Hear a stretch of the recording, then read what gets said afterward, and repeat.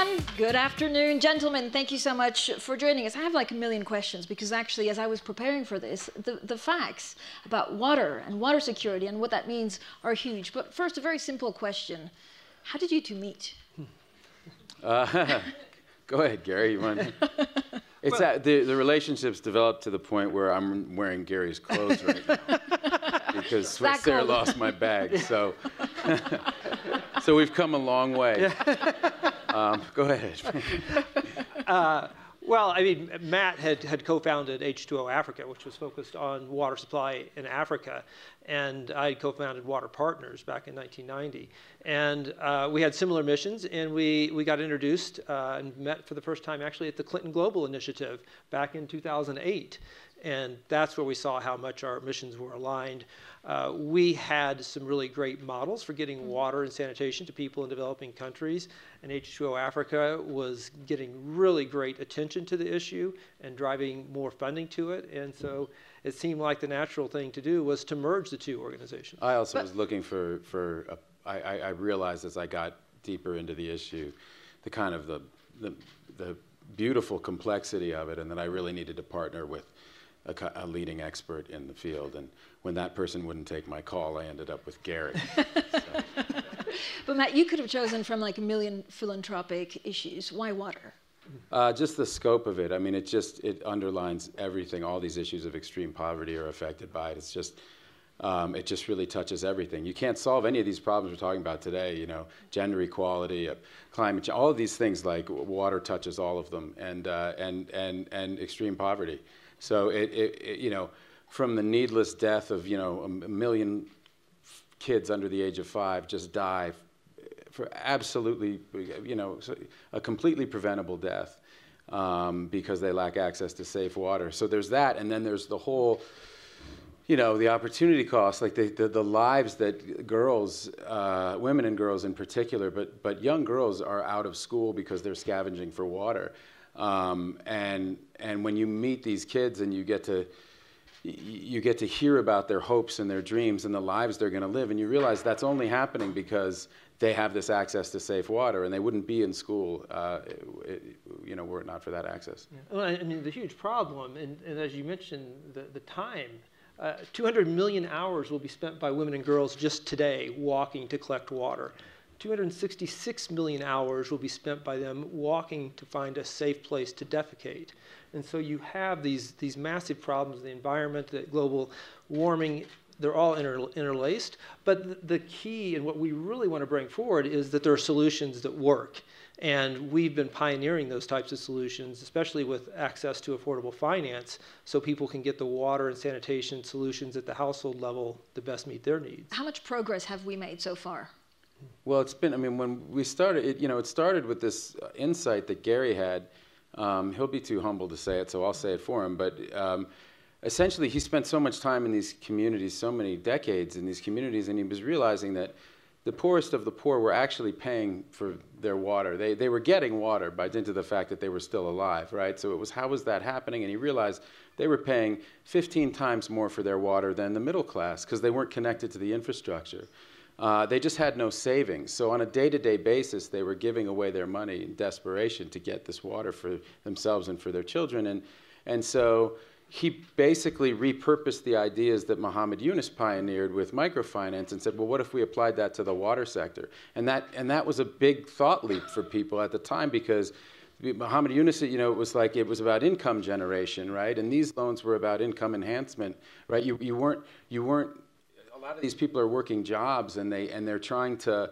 They're leaving these jobs in order to queue up for water. They're leaving these jobs in order to go scavenge for water. And it's incredibly unproductive. And if you could actually front them the money to connect to the infrastructure that was running right underneath the slum they were living in, you know, a loan for about $200 or less, you know, that they didn't have in savings, they could pay that loan back and actually end up with more income at the end of the day, because they would have more time to work, they would pay the loan off, and then they could pay you turn them into a customer, right? They were paying the water tariff, but that's a minimal cost compared to what they were paying every day. Yeah, I mean, we're just in Indonesia, and I was in the Philippines recently meeting people who actually bring these stories to life for us, right? This woman I met in Manila, outside of the slums of Manila, Lenariza was her name. She was paying $60 a month to one of these water vendors to come around and deliver water to her home. So she took out a loan from one of our partners, and she then had a water connection, as Matt mentioned, just right in her home. If you combine her loan payments plus the water tariff that she's paying a month now, it's about $10. So you can see there's this huge amount of inefficiency in the system. The market's broken, and that's really what we're trying to do, correct this market failure so that people can get access to this finance. And these loans repay at a 99% rate, and more than half of the people who benefit them live on less than $2 a day. So this really is a way to try to make the system more efficient, to get rid of what we call these coping costs. I was on the Global Agenda Council for Water and Sanitation recently here with WEF, and we did the numbers on it, right? It's about $300 billion in coping costs each year because of the failure of the water and sanitation systems worldwide. And so much of that is concentrated among the poor. So if you can just redirect some of that capital through these micro loans, you discover that the poor really aren't a problem to be solved.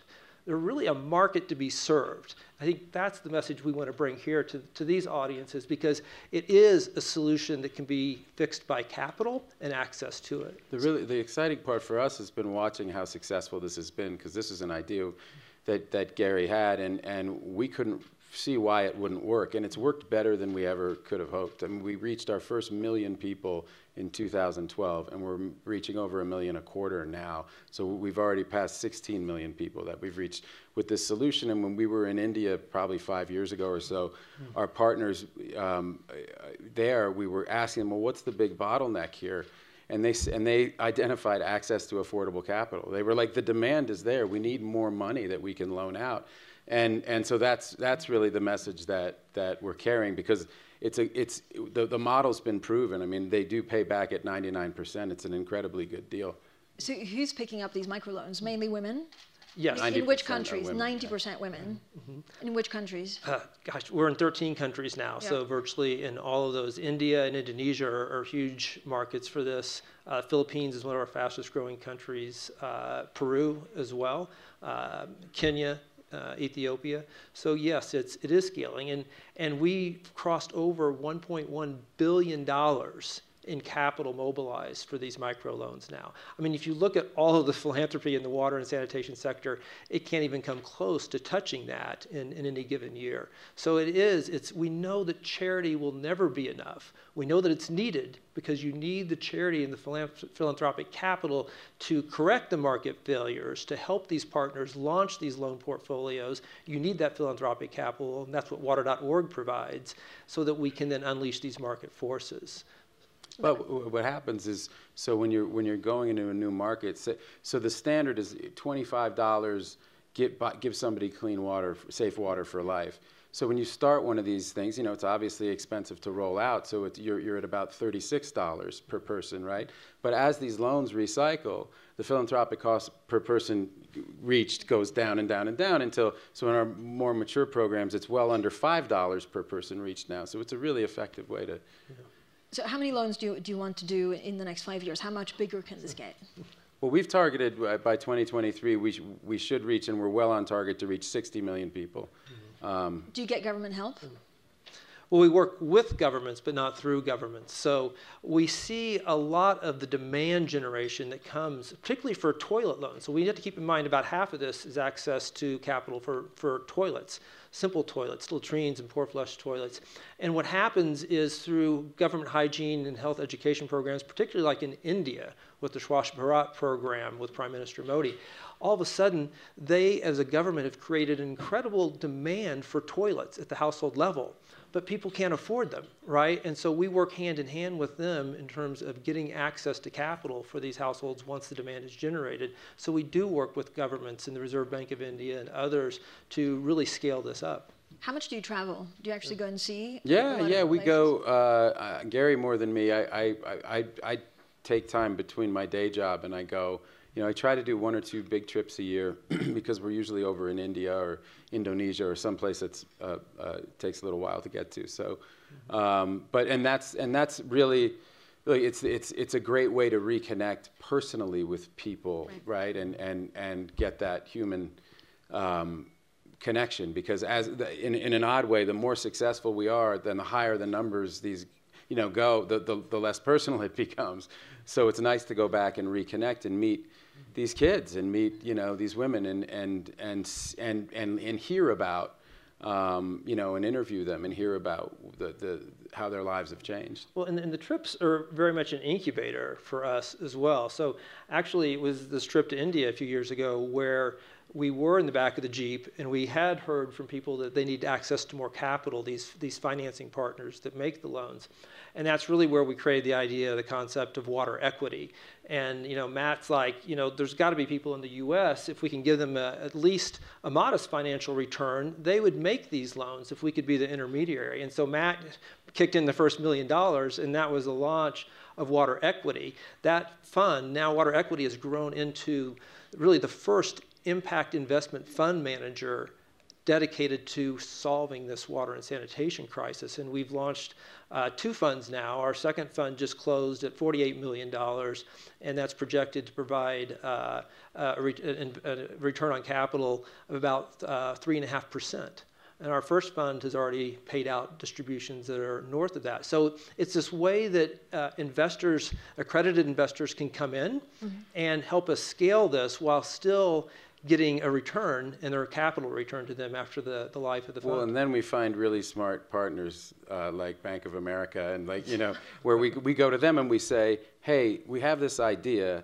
Why won't this work? Or we can't understand why it wouldn't work. And they look at it and go, yeah, but we can make it work a lot better. Here's what you want to do. And they start to talk to us about distribution or blended finance and how to build these products in a way, right, where you bring in different people with different expectations and you put them in tranches and they've been just incredible at helping us.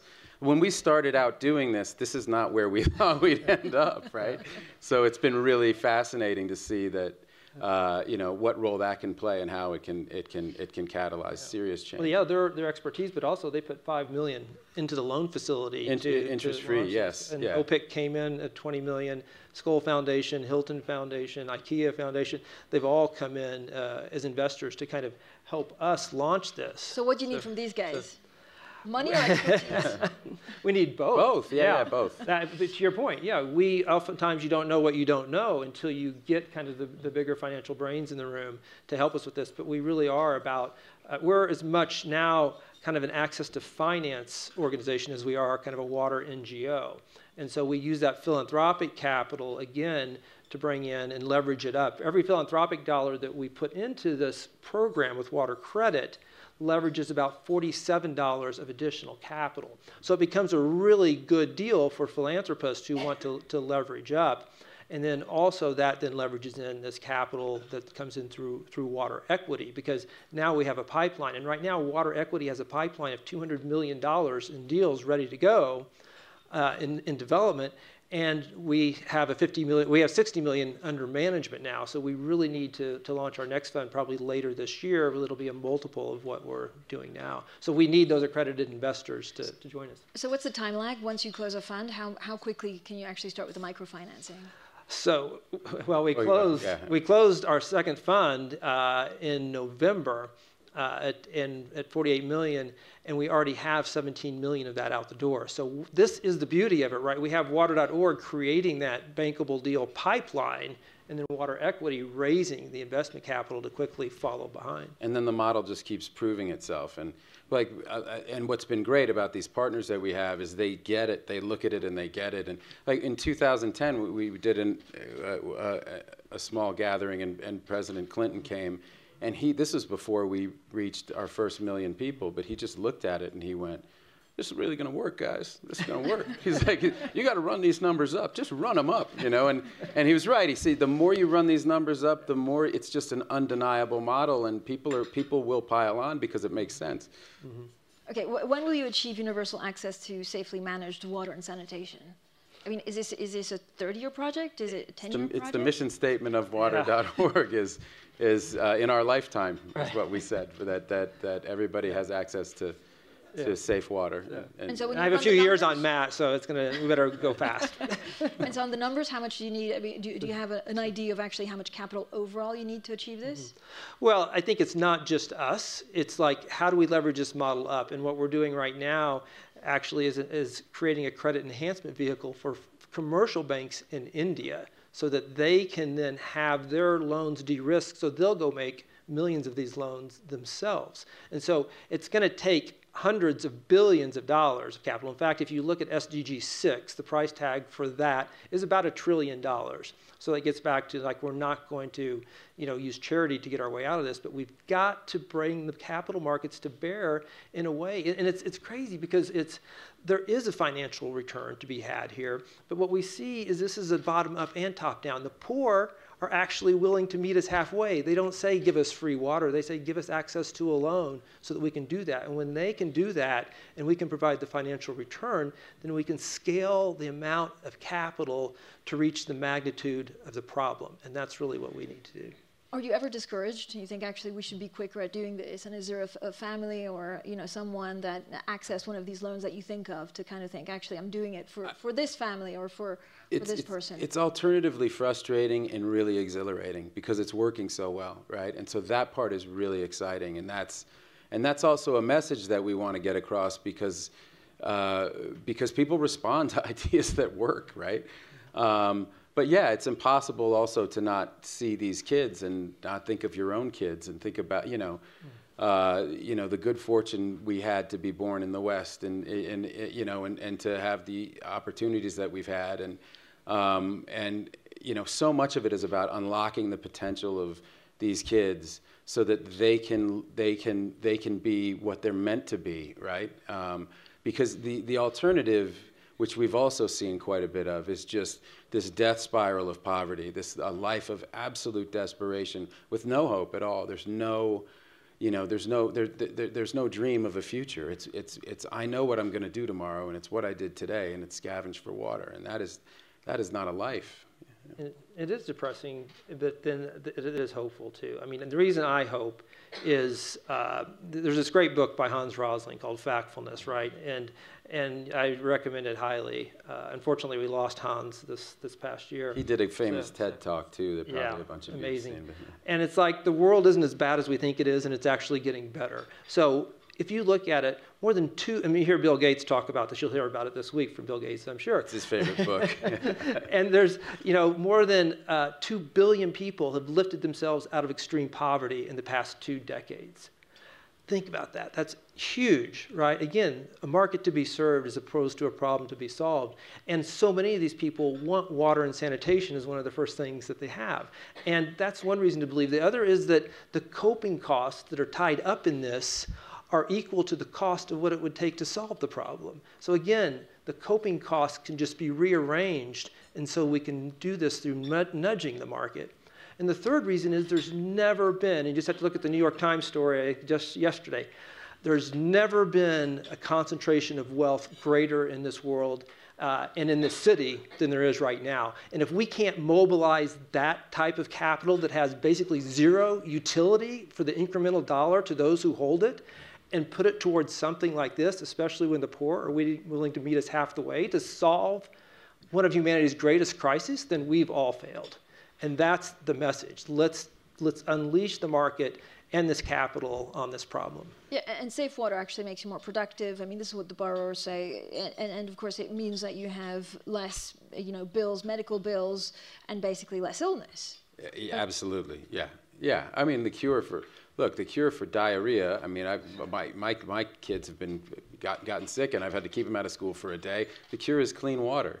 It's a death sentence for some kids. 10 years ago, we were in Ethiopia, and I remember we were watching these kids dig this they were filling these liter bottles to take to school out of a hand-dug well. And we took pictures. I mean, the water looked like chocolate milk. I mean, it was just so foul. But the alternative was that they had nothing to drink that day, right? And so you interview the elders in that village, and they say, yeah, we've lost kids. Of course, yeah, you get kids in these small villages dying every year because of something that we solved here in the West 100 years ago, right? I mean, imagine if we cured cancer tomorrow, and in 100 years people were still dying of it somewhere around the world. I mean, it's unthinkable.